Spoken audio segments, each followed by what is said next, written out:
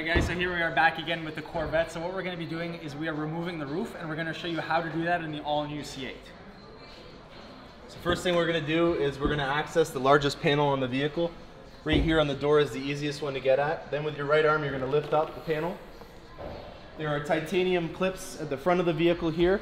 And one of the only parts from the C7 Vette to be on this new one is this trunk release, or the hood release part right up here. From there, I'm going to lift this up slightly just to get it loose. You're then going to lift your arm up and you're going to apply it up to your forearm like this. From here, you're going to pivot around, bottom in first.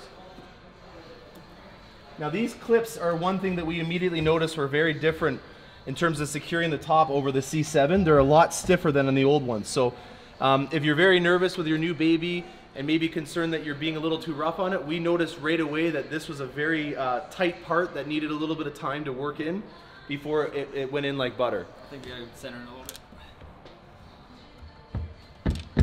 I think it's good.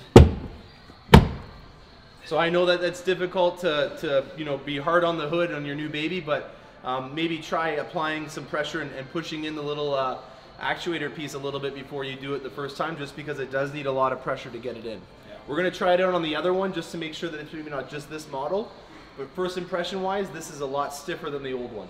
Alright, so we just showed you guys how to take it off and put it in the trunk. It is a little bit finicky and it takes a little bit pushing on it, but now we're going to take it off and we're going to put it on top. So first again, we just got to pull it off, apply a little bit of pressure, slide it right out. I'll let you take it.